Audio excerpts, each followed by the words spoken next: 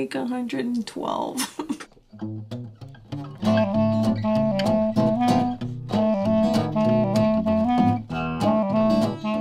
Hi everyone, CeeCee here. I'm glad to be back. Been very busy. I know it's been a while since I've posted a video, but my day job keeps me really busy. The little time that I have left, it seems that I only want to organize. So this is why today you're going to see an organizational video. I am in purging mode. Stuff that I haven't used in anywhere from 3 years and up is going out, except if it's a tool. But in terms of papers or stickers, brads and all that kind of stuff, it's going. I have two good friends that are into crafting. They have young kids or work with young kids, so it's perfect for them. So I've been gifting them with that, and it feels so great to purge. You have no idea. I think the abundance of things sometimes prevents you from creating. The last thing that I was able to tackle around my room is, because I'm working my way around my room, so I started on this side. I'll do a full updated craft room tour when I'm done. I started with this Expedit shelf from IKEA, and so all my papers and all my cardstock are in there. I used to overflow. I used to have a big tower here.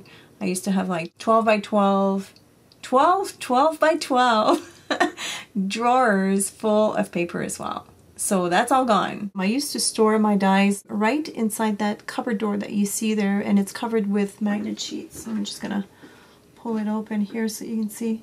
See, these are magnet sheets, and that was fine for a while until I ran out of space, because more and more companies are making them, and they're all more beautiful than the other, and you want them all because you got a problem. And I'm sure I'm not the only one. So anyways, I had to come up with a different system. I wanted to have all my dies in a centralized place. So I went to my Staples store and I got these mini binders. I love, love, love these binders. I think I bought them out of the binders at the time, because I have another project, but that's for later on. They're kind of like an odd size, but they do sell the sheet protectors as well as the tab inserts for them, so it's not a big deal really. And what I like about them is that they're really sturdy. This is plastic, rigid plastic, and it's got this sturdy rubber spine as well as on the ends here, which is really great. Because if you're gonna put metal inside this, the dies in themselves are not really heavy, but if you add a lot of them like this is my Spellbinders binder, and as you can see it's full. And it probably weighs close to 5 pounds, if not more. So you want something sturdy. The other thing I liked also is that it's got a D-ring system, which is always a bonus. So I'm going to walk you through how I organize my dies within these binders. I was able to fit all of the dies that were inside of my cupboard door, which was full, into these two binders. And as you can see, one of them is not even, I would say, a quarter full. I have one binder for the Spellbinder dies, which I have the most of, and the other one is for my other dies. Right now I only have Memory Box and Stampin' Up, but I know there's more coming. Inside of each binder, I kept the insert that came with the Spellbinders dies, because inside it's got the recipe for my particular Big Shot machine. So I highlighted that section, and it's got the sandwich recipe for cutting as well as embossing. Let me do a close-up right here. So it's always good to have that on hand when you're going to use the dies. I do have a reference book that I keep, but instead of dishing out the instructions all the time, I just thought it would be a good idea to keep that inside the pocket here.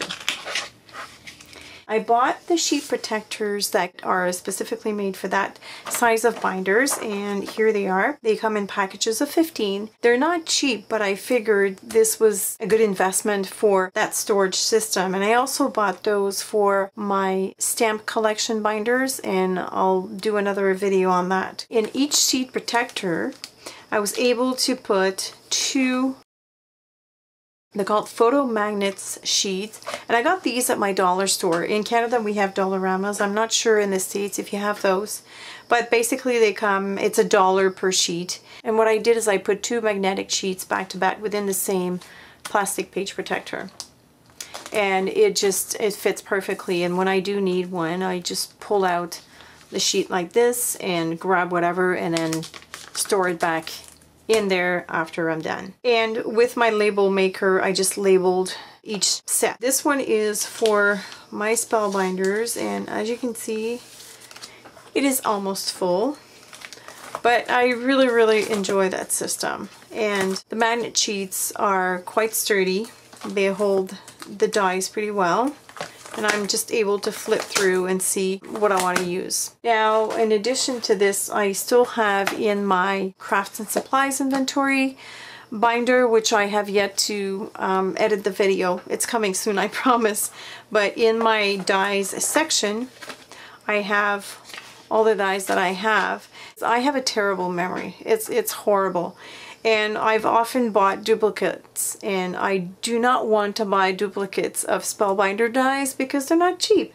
So I have just listed the names of them so that when I go shopping I don't buy duplicates. Here I have my other metal dies, which are Memory Box and Stampin' Up. And as you can see, I don't have a lot of the Memory Box, but you know, I'm sure it'll get filled up real soon.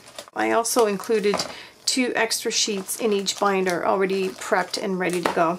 There's another reason why I put the metal sheets in the sheet protectors.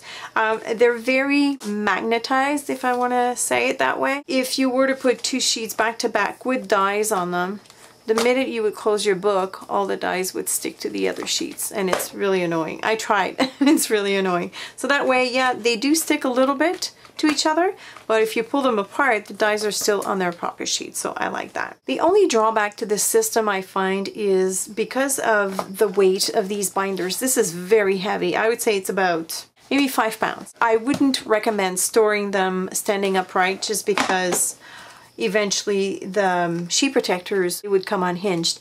So I would store them horizontally like this. I mean, it's not a big deal. And these binders are great because they come in a variety of colors, so you can choose the color you want for different categories. Like my dies are all in red binders, so it's great to be color coordinated. It just saves on time.